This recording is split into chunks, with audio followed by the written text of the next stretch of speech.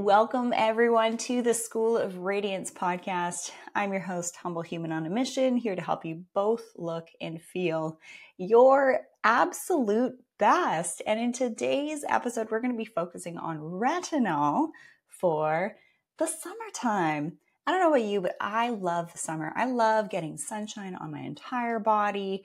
And just yesterday, I had just a glorious day at this outdoor cold plunge and sauna and getting sunshine and just being in nature. It was just fantastic. It's way better than going to the spa and, getting this, that, and the other thing done. I just felt totally restored and rejuvenated. I love the sunshine. I'm not afraid of the sun. And here I am, the skin person, talking about the fact that I love sunshine on the body. But the weird thing is, I don't burn anymore. Well, if I'm in the sun long enough, yes, I can kind of feel my skin burn, but I really don't burn. I was literally outside for like a good 3 hours outside and did not burn. What is that attributed to? That is attributed to keeping my oxidative stress status toxic bucket as empty as possible. Hey, Emily, great to have you here. Shannon, Jackie, Christy, and those of you catching the replay, let me know your questions on retinol. But when we keep this toxic bucket empty, what happens? We have less inflammation in our body and we're less likely to become inflamed after things like sun exposure. Really interesting. I didn't think it was possible to kind of get this sort of like sun protective quality from being super healthy. And I do want to mention something that I feel like really changed the game for me, and then we're going to get into retinol, and that is the Qualia Senolytic product. You've probably heard me talk about the fact that I did this like week-long fast in the desert at altitude, and it totally changed my physiology. However, not all of us can really get into that because it takes a lot of time, and you can't really do the same workload and workflow and caring for your family in the same way. I did it on a week-long camping trip. It was just absolutely magical. It felt kind of like biblical doing this fast. I was at this place in Sedona called Angel Valley for some of it, and it was just divine.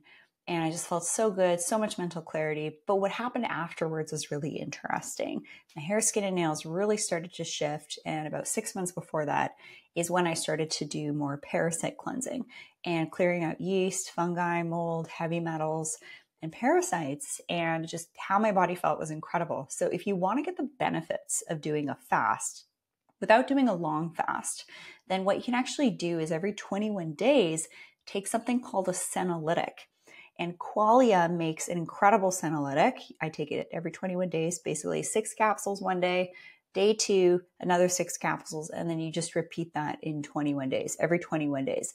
And you can get the Qualia senolytics over at qualialife.com/radiance and use code RADIANCE for 15% off of your purchase.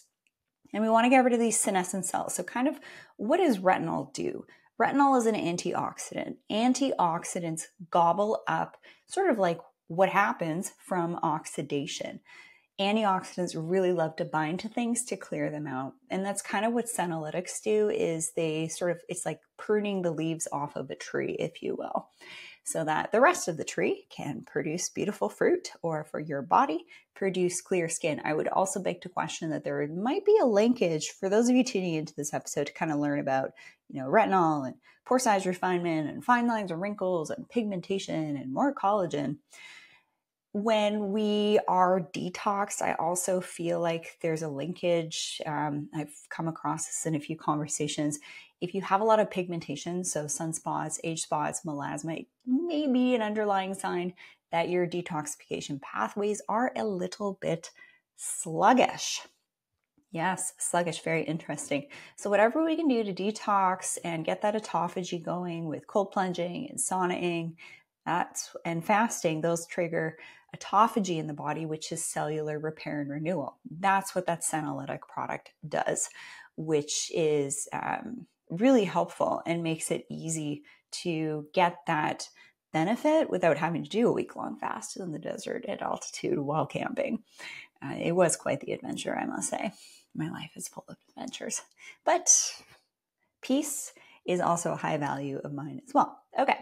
What is retinol? It's a potent antioxidant, otherwise known as vitamin A. It's been on the market since the 90s. And y'all know I love it when products and also technologies have been on the market for at least 6, 7, 8 years, because I've always seen, new products coming out. Oh, it's innovative, or new technologies. Oh, it's going to make the skin better. And then what happens is once it's, after it's been approved for use, it gets used on the general population. Then we really get a sense of how the general population responds. What are the outcomes? Does the product or technology need to get honed? Does the protocols for offering it also need to get honed? These take time. Retinol, since the 90s, has had lots of time to get honed. Now, the nuance here is, how do we use retinol in the seasons? How do we use it in the summer in particular? Don't use your retinol the night before you're going to be kicking it at the pool or at the beach or doing a long hike and spending lots of time outside or doing your gardening. Why? Retinol can make you photosensitive. Otherwise, meaning it can make you sensitive to the sun.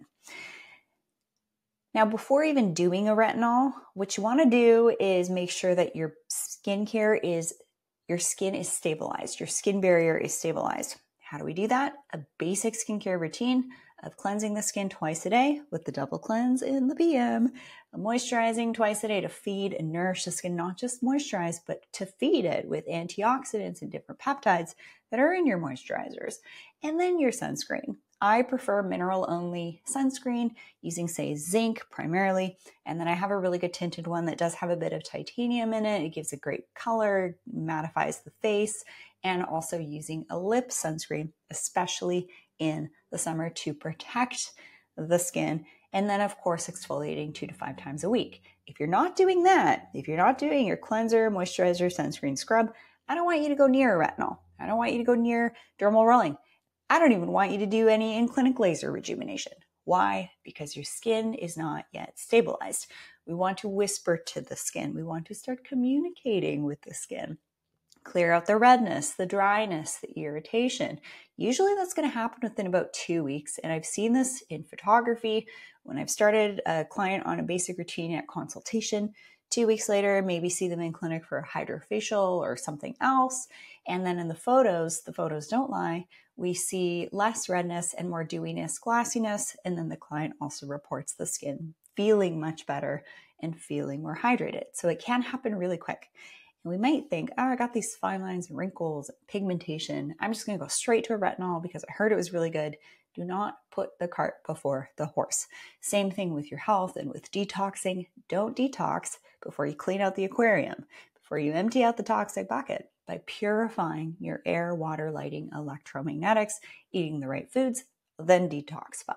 So it's interesting. We're kind of seeing these like parallels between caring for our body and caring for the largest organ of the body. Question from Shannon. Tretinoin, retinol, vitamin A in a body cream, sunscreen every day. I actually love to use my retinols, which helps with cellular turnover. It speeds up the cell cycle as we age. The skin cell cycle from the dermis deep in the skin to the superficial layers of the skin, which is where when you see it a month later, what's going on there is as we age, that skin cell cycle can slows down to 30 days plus. The skin cell cycle gets a little bit sluggish.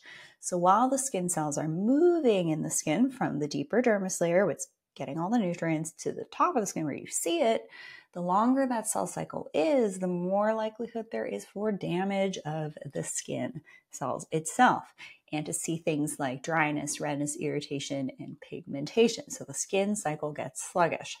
That's why we use retinol, to speed it up, to get the cellular renewal happening faster. And in that process, it's called re-epithelialization. Yes, these are really big words. So what's happening is when you first start to use retinol on the face, the neck, the chest, the hands, the inner arms, the elbows, the knees, the lower part of the upper legs, like that knee part where the knee and the thigh meet, we can get some lines there. I love retinol all over the body. To answer your question, Shannon, but in a body cream, not really necessary.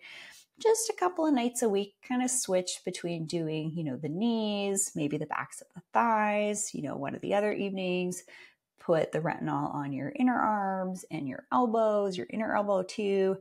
But in general, I want you to use your retinol face, neck, chest, and hands. You can add those other areas of the body, absolutely.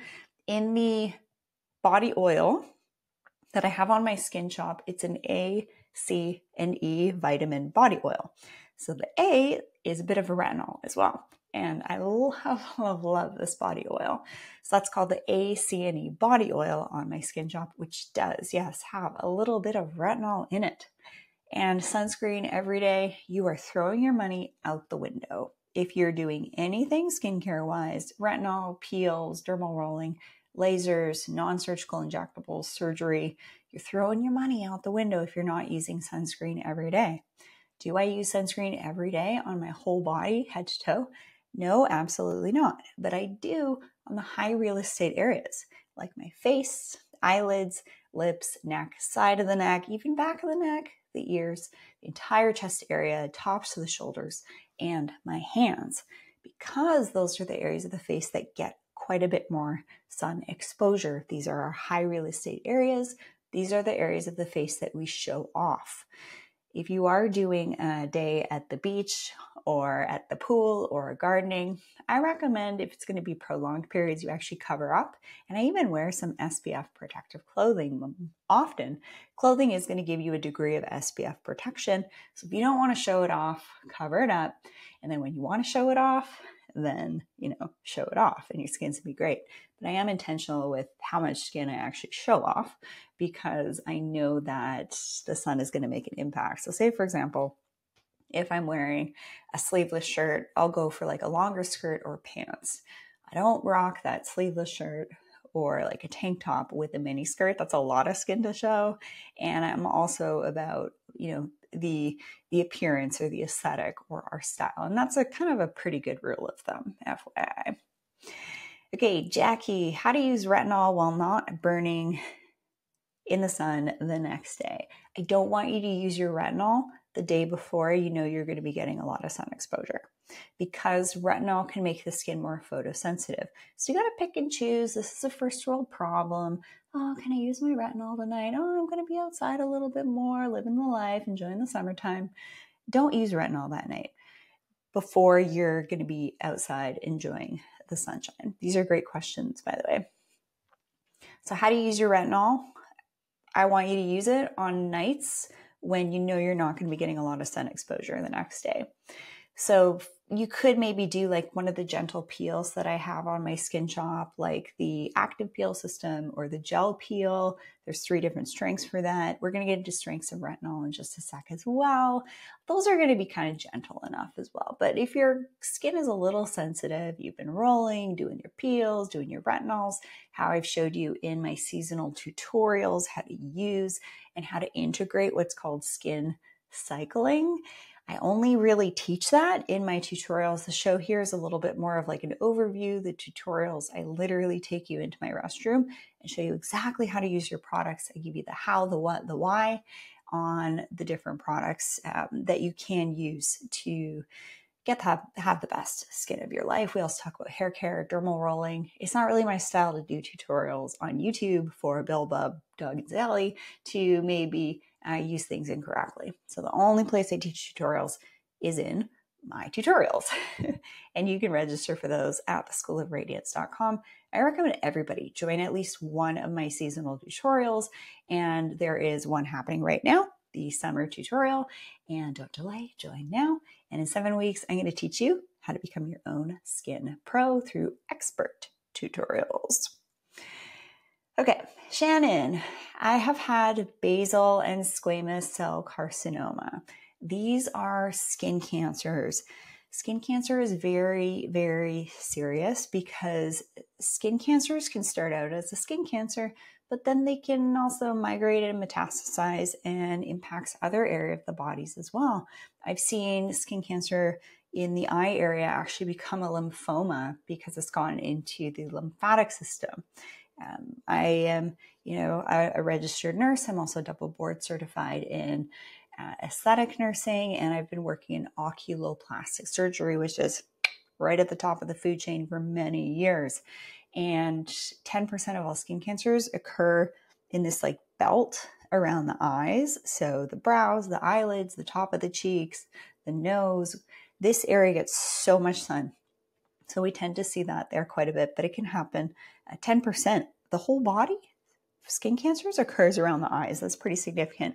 This is a pretty small section of the face, but it goes to show you that the cumulative effect of sun exposure does create an impact. Some people are going to be a little bit more prone to, say, skin cancers than others. That's going to be related to how much melanin you have in your skin and what your skin type is. I'm a Fitzpatrick 2 skin type, so I don't have a ton of melanin. And last year, I actually did the melanotan peptide, and I got very dark. And that was actually researched as a anti-skin cancer drug decades ago, but it's not approved on the market. But a derivative of melanotan is for libido function in men called PT141. Peptides are becoming more and more popular. They're not new in skincare, by the way, especially practitioner-grade skincare, like what I offer. It's been utilized for decades. It's not new to have peptides in skincare. So if you've had a skin cancer in the past, there's a likelihood you might get it again if you're not careful. If you're not diligent with your sun protection, if you continue to lead a sort of like high inflammation type of lifestyle, a toxic bucket's going to be full. What's the root cause of autoimmune conditions and cancers and other types of things and just aging in general? Lack of nutrients, eating a high anti-nutrient diet, and inflammation. Obviously, genes play a role as well, but our environment plays a massive role. Clean out the aquarium, right? Filter that water, filter that air, all of that is going to have an impact on your body's natural defense mechanisms against DNA mutation, which is essentially what cancer is. So if you have had a basal or squamous cell or skin cancer in the past, Shannon, you're going to want to be doing your yearly checks with your dermatologist and keeping a close eye on areas of the skin. But in general, the lifestyle side of things are really key. And I kind of just breezed through what those are, the little points to take action in, which is air, water, lighting, electromagnetics, and eating the right foods, and then detoxing. And what I do in a one-on-one session, which if you haven't had your one-on-one session yet, book it right away because my schedule is likely to be changing. And I'll walk you through what that would look like in a way that's going to work with your budget, your values, and your lifestyle, because it's different for everybody. Jackie, not all retinol types make you sensitive. This is a question. What makes people sensitive to retinol is something called the retinoid reaction phase. And if you haven't started to whisper to the skin and stabilize it with your skincare, like your cleanser, moisturizer, sunscreen, scrub, which I am so adamant about, because in those who I've worked with in the past who have red, dry, irritated, quote unquote, sensitive skin, they're usually missing out on one or two of those key pieces. And then we sort that out, and then that skin sensitivity starts to reduce, as well as reducing inflammation in general in the body and around you is also going to make an impact. So when you're starting retinol, you're starting it at, say, 1 or 2 nights a week. Okay, 1 or 2 nights a week. Before you go to bed, you're only using it in the PM. You wash your face, double cleanse. First cleanse is taking off your skincare and your makeup and the dirt from the day. The second cleanse, which is why you want to wash your face back to back, is actually washing your skin. Rinse that off with fresh running water. Take a little darker sort of like face cloth hand towel, go over your hairline, your jawline, your lash line, take off any residual makeup, and then you're going to go to your eye cream. Then you're going to go to your retinol, and then you're going to go to your moisturizer and go to bed. You want to apply an eye cream before putting your retinol on to create a bit of a barrier around the eyes, because If a retinol is used too close to the eyes, it's going to result in redness, dryness, irritation, and puffiness and stinging to the eyes. And sometimes this can happen on like the second day or the second night of using retinol in a row. You might think, oh, my skin's pretty tough. I can use that retinol around the eyes. I'll be fine. It's going to catch up with you. So if you do want to use retinol for the resurfacing and fine line or wrinkle benefit and the antioxidant benefit, use the retinol eye gel on my skin shop a couple of nights a week, but never use a standard retinol on your eyelids. Retinol on the face, neck, chest, hands, and some of those body areas where you can kind of like swap where you're going to do, because you don't want to have like too much retinol on the body too. There could be a thing called retinol toxicity. I have heard about that. So you don't just want to like slather retinol all over your body. You just want to be kind of targeting, with the exception of that ACNE body oil, which is actually meant for the whole body. But what's going to make the skin sensitive is that retinoid reaction phase, which can last about a month. Now, some companies out there, they like to tell aesthetic nurses like myself, oh, just tell your patient to push through that redness, dryness, and flakiness for a month, and then their skin's going to be fantastic in a month. I have a big problem with that because nobody's going to want to walk around looking like a red lizard for a month. Not going to happen. So simply integrating a gentle form, a mild form of retinol 1 to 2 nights a week. And then once you're through that bottle, graduate up to the stronger concentration. Once you're through that bottle, a couple months later, graduate to the stronger one. On my skin shop, I do have 2 different brands, well, actually 3, 2 different brands of, I'm going to talk about that one, retinol. And there's a mild, the medium, and the stronger version. You need to start with the mildest so that your skin can get used to retinol. And what's cool about the retinols that I have on my skin shop at the schoolofradiance.com is they're buffered with moisturizers and antioxidants and peptides to actually even help your skin overcome that retinoid reaction phase. If you just get a retinol that's, say, compounded from your doctor or from a compounding pharmacy, oftentimes the carrier cream has parabens in it, and it's just not as clean as I would hope. And it doesn't have these other really sophisticated products like antioxidants, moisturizers, and peptides to help support the skin through that retinoid reaction phase. So if you've used a retinol in the past and you've been sensitive to it, you probably didn't have your basic routine on point, and you might have been offered a retinol that was a little bit too strong, and you didn't, say, put a great moisturizer on over top, maybe used it too close to the eyes as well. And just notice how the neck skin is after using a retinol. Sometimes the skin to the neck can get a little extra irritated. So if you're noticing when you're starting to use retinol a couple nights a week, that neck skin is getting a little irritated, just back off and use the retinol a little less frequently on the skin. What do you do if your skin gets red, dry, and irritated from retinols, peels, in-clinic laser stuff, dermal rolling, extra sunshine? What do? You take a break from everything and you just lean into your basic routine until the skin has re-epithelialized, until the skin has built itself back up again. And then when the skin's feeling good, that's a good time to do the retinol, a peel, or dermal rolling. And in terms of, coupling your retinols with in-clinic stuff, whether it's non-surgical injectables or lasers or surgery itself, you want to take a week off of retinol before doing anything, and then once the skin's healed, another week off after that. That's a pretty well-known kind of like timeline to avoid doing active things on the skin before and after doing things in the clinic.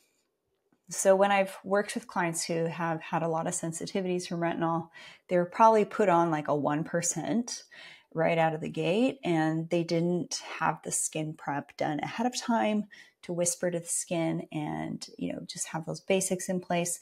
And also when they use that retinol, they maybe didn't have a really rich hydrating cream afterwards to help to soothe and mitigate what's experienced through that retinoid reaction phase. So starting with a more mild concentration of vitamin A or retinol is really important, and then you slowly build up. Now, the third retinol I have on my skin job, it is a 1%.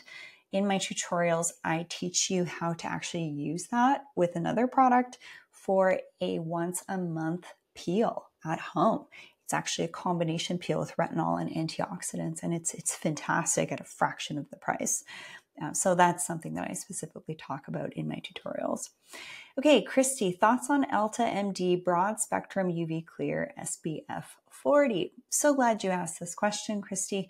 Elta MD, it's a brand out there, and I don't like to put brands under the bus or, talk negatively. However, Elta MD used to be a really good sunscreen line, and they only used mineral sunscreen filters. And then I'd probably say in about 2016, they started to use more chemical sunscreen filters like avobenzone and oxybenzone, not just the physical. So zinc and titanium, they started to use chemical filters, which those ones sting your eyes and they only last for 1 to 3 hours. They kill marine life. And there's also been connections with hormone disruption in the body. If something's killing marine life, it's probably not great for you. So you won't see that brand on my skin shop for that reason. Also, I work with about 18 brands on my skin shop, and I take the time to really determine what the superstars are in those brands and leave out the duds. Every line I've worked with since 2011, that's practitioner grade skincare, medical grade skincare, which has higher levels of actives and is going to be more likely to do the job for mature skin needs, as opposed to something you get at the drugstore or CVS or Sephora, which still has like vitamin C, A, E, hyaluronic acid peptides, but that final formulation just might not be quite as potent and as stable, and likely isn't really going to meet the needs of mature skin. That's kind of what I've noticed is the biggest difference between over-the-counter and more practitioner-grade stuff is just really the result. And you don't have to break the bank. I have lots of great products at various different price points for you to choose from. That's always been important for me. Jackie, if you are always in the sun during the day, should you use a growth serum instead? This is a good question because there's different serums that have come on the market over the last few years that are using different growth serums and stem cells and exosomes and peptides and all sorts of things.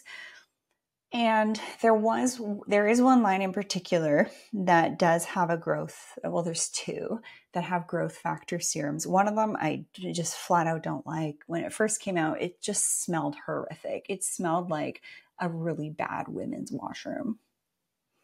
It just smelled horrendous. And where they were actually getting the growth factors from was from, trigger warning, human foreskin donations. And then those growth factors were replicated from that sample. Not very appetizing, is it? And so typically we want to be getting growth factors like exosomes and stem cells from yourself, right? So this is homologous. This is from you. So all these people talking about getting stem cells, and they can be from donors. And I have sat on meetings with these different companies and the labs that actually process these stem cells from the donor. They have a very rigorous selection. They will not accept a stem cell donation from someone who has taken certain medications over the last few years.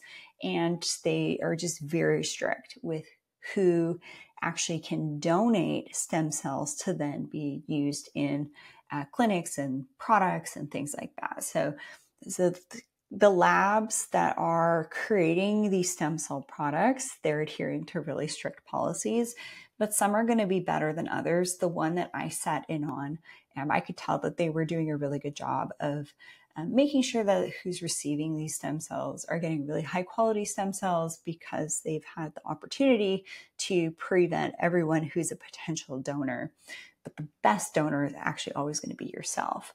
And stem cells are going to be derived from either fat or bone marrow, which is why this is often coupled with, say, like liposuction to the inner arms, or the abdomen, and then fat transfer to the face is also it's been very popular over the years too.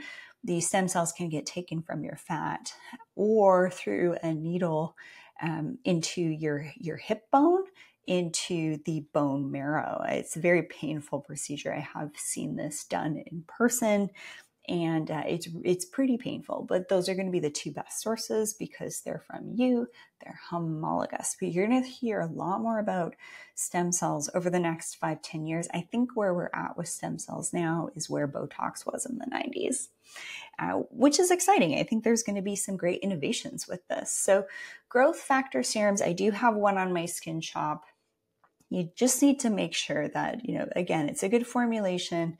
It's at a good price point. It's not breaking the bank. If you have specific questions about growth factor serums and things like that, Jackie, just send me an email, info@theschoolofradiance.com. But it really depends on what you're wanting to focus on. So you've heard a podcast, you've seen an ad on social media, and you've heard about this word or this product you should be using. But it really comes down to, what are your skin goals?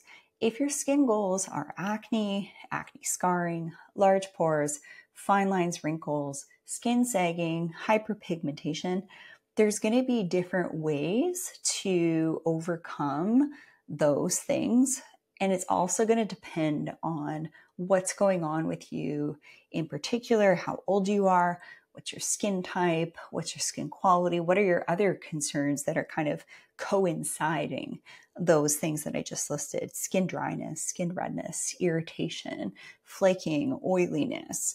So there's a lot of nuances between, how to create basically a routine and product recommendations. It's not just, oh, I want to use this product. Well, why do you want to use that product? What's the underlying skin goal that you're wanting to overcome? And retinol is fantastic.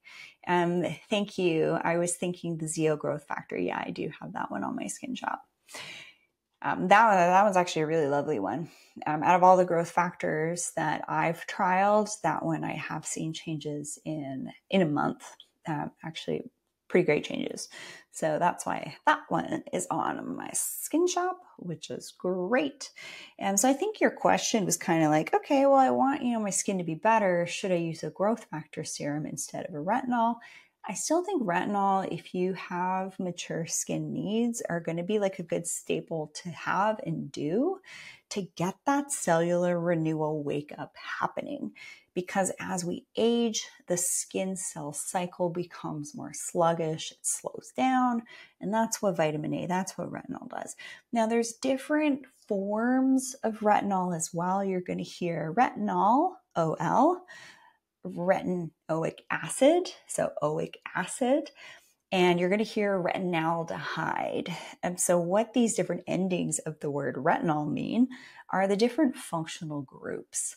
And this is going back to my Gen Chem, Organic Chem, and Biochem days. Very happy that I did my med school prerequisites back in the day, wrote the MCAT, applied to medical school, and I figured I'd try my hand at nursepreneurship and research and teaching instead. I'm glad I did. But there's always a part of me that, I feel like I would have made a really, really good doctor. You never know. Maybe that's something that I'll end up doing down the line. Never too old to teach an old dog new tricks, if you will. But that information is really helpful for me to kind of share with you that there's different forms of retinol out there, and they do kind of different things. So it just depends on really what your primary skin goals are, what your needs are. That's why the one-on-one is so helpful with me, and I've been offering one-on-one since about 2017. I don't know if you know this, but I started to offer the remote online one-on-one sessions over, first it was Skype, then it was Zoom, because me, this 20-something-year-old nurse on Vancouver Island, I had lots of clients flying to see me from across the globe: France, Germany, Dubai, New York, California, Toronto, all over the place. And so I needed a way to kind of stay connected and talk about things before and after. And what's always been really different about me is I take the time with my clients, whether it's in clinic or online, to really provide a very comprehensive consultation for skincare, for skin rejuvenation. And then, of course, online, we can talk about the lifestyle, the biohacking, and the slowing aging solutions, well, options to promote more support in that capacity. So that's really why I built out the online sessions, and then it just, kind of took off. So if you've heard of, clinics doing virtual skin consults, it's a pretty safe bet that I was one of the first to be doing that, which is pretty neat. Saw the writings on the wall that, that online stuff on Zoom was going to be taken off in a couple of years. And sure enough, a couple of years later, everybody was on Zoom for like 2 years. And here I was talking to people in a back room on a computer, and nobody knew what I was doing. So things are always kind of evolving, and it's interesting seeing where the trends are going. So I've mentioned things like peptides, and I mentioned things like stem cells.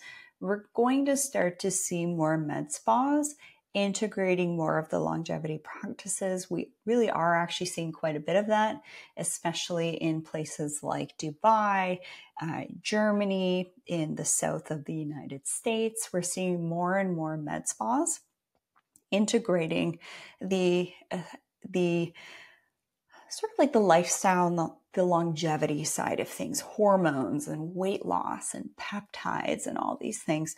And I'm really excited to see where the med spa industry is going in the next couple of years. And if you are a practitioner, head on over to buildingyourbeautybrand.com and book a time to connect with my colleague Christy and I, who's a med spa marketing agency owner, and we'll give you some tips on how to show up online. That's over at buildingyourbeautybrand.com. If you are a med spa practitioner, like say, for example, an aesthetic nurse, just like me, I would love to connect with you. So find a time and date that works for you. All right. Are there any other questions about retinol that I haven't covered? I feel like I've covered just about everything, but I'm warmly going to pause here and see if any of you who are here live have some questions about retinol. I've answered them all. These were really great questions that you brought. And I do want to emphasize that I don't think everything is good for everybody. And in fact, I feel like it's really unethical to actually say that, because I have had clients in the past who just, they just don't do well with retinol. And do I think retinol is an important staple to have in everyone's routine? I don't. However, what retinol will do is it's going to speed up that cell turnover. It's going to add that fine line and pore size refinement, a little bit of help with pigmentation, and it's going to help the skin cells become younger because we're speeding up the skin cell turnover. But there's nuances with integrating retinol into your routine. Don't do it when you feel like your skin is dry or sensitive. Take a break, lean into your basic routine. Don't add retinols into the routine until your basic skincare protocol is set in place and your skin is stabilized for at least 2 weeks. Really important. So whisper to the skin for 2 weeks with your basic routine. Start to do some, say, dermal rolling serums like copper peptide, vitamin C.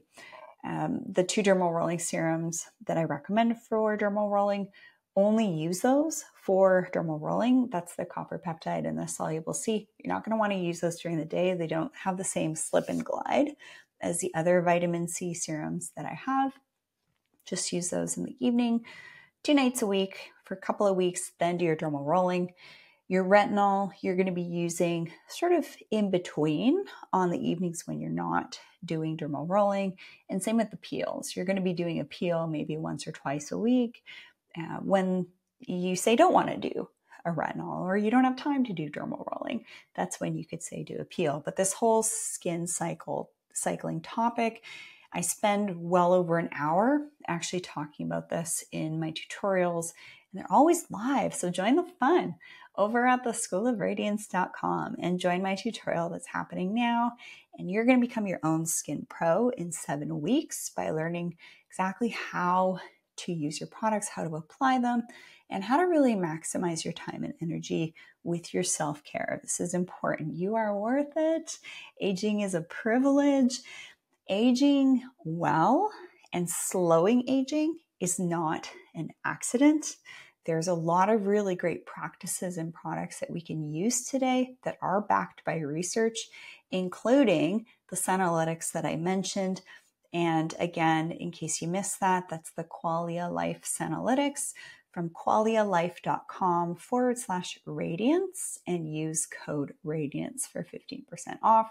That's part of my every 21-day protocol to clear out the weeds or prune off the leaves that need to go that are draining energy.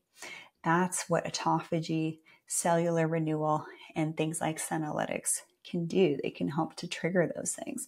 And of course, this is not medical advice. This is educational information only.